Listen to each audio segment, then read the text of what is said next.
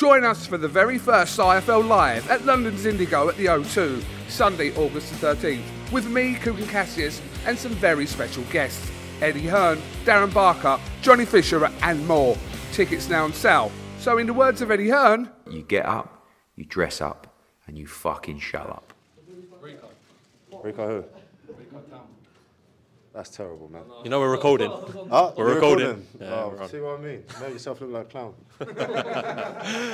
This is Umar Ahmed for IFL TV, proudly sponsored by our last 6 very good rounds banked for yourself. I've just seen the response online, sharp, quick, powerful. Happy with that, Moses? Obviously, I would love to get him out of there, but you know what I mean. If anyone not giving you nothing, then what can you do?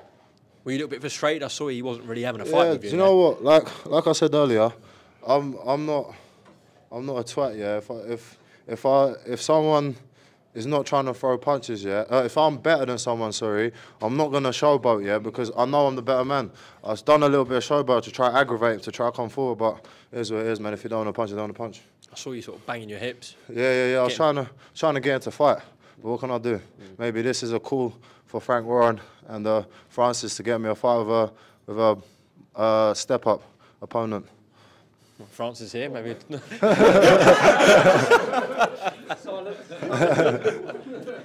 He's getting red there.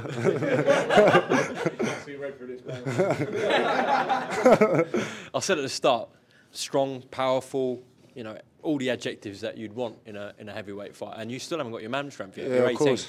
You know what's mad? I went over to Germany and I was training with the German Olympics team, and I had a bad spar out there, and then one of the 75-kilo boy, Kevin, he said to me, "I had you spar." I said, "I sparred. It wasn't the best." And then he said, "Oh, name me your strengths." Yeah, and then obviously I named my strengths. And he said, "Oh, did you box to your strengths?" I said, "No." He said, "That's why you had a crap spar." And like out there today, I was trying to box with my strengths, but I couldn't. Okay. Them last 10 seconds, last 20... I don't know what to say there, Moses. Them last 10, 20 seconds in that last round, talk me through that. No, I felt like I had to give something back to the crowd. Obviously, if the guy didn't want to fight, it's not my problem, but I'm gonna try put a bit on a crowd-pleasing performance. Obviously, the crowd, I'm not gonna please them all the time, but I can afford to now. We spoke before the fight and you said, look, he's been the distance with Fraser Clark, Sol Dakers, etc. Well, actually, Fraser stopped him, but he had an injury, didn't he? But it wasn't a proper stoppage. Injury. Retired. Sol Dakers, he went the distance with. Yeah. So you weren't in with a mug tonight? No, he wasn't a mug. He said to me, I'm the toughest guy he's been in the ring with. Obviously, I take that as a compliment because he's been there with Kazakhstan guy, Ditchko. Obviously, he's quite good at something, I don't know.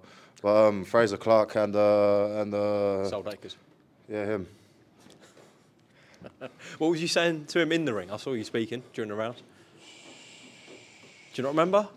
Oh yeah, I was saying, come on. You know what I mean? Trying to urge him to come. That's why I showed about him, because I wanted to get him angry so he can come forward.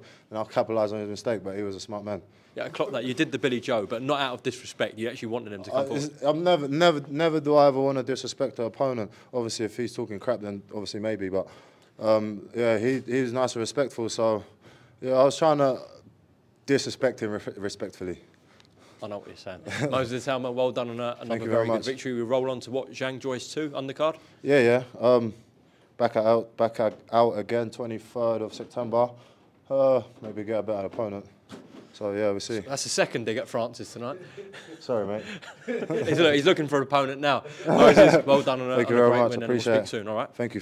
Join us for the very first IFL Live at London's Indigo at the O2, Sunday, August the 13th, with me, Cook and Cassius, and some very special guests. Eddie Hearn, Darren Barker, Johnny Fisher and more. Tickets now on sale. So in the words of Eddie Hearn... You get up, you dress up, and you fucking shut up.